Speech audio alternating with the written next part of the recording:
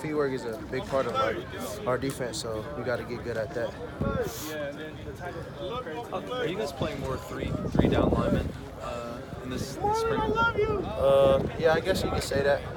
Three down and 4 down, so it's pretty much the same. Yeah.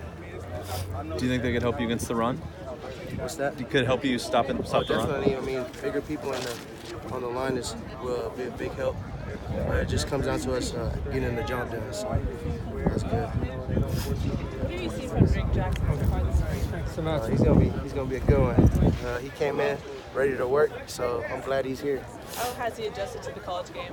I think he's adjusted well. I mean, he's a freshman, so he gotta work on the little things, but he's keeping up with us, so that's good. Has practice felt different this spring? No, it's pretty much the same. I mean, we want to come out here every day with a mindset to come out here and compete against our offense and defense. So it's been the same, I think. What kind of coach? What's the style of Chad K? I think he's a solid coach. I like him a lot. We all do, and he's just trying to help us get better every day with our technique and being a better football player and a better person off the field. Is there anything in particular that you think you're focusing on as an individual?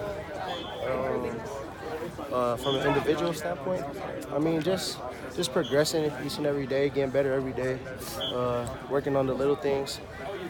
That's what's important. So, yeah. Thank you. Thank you.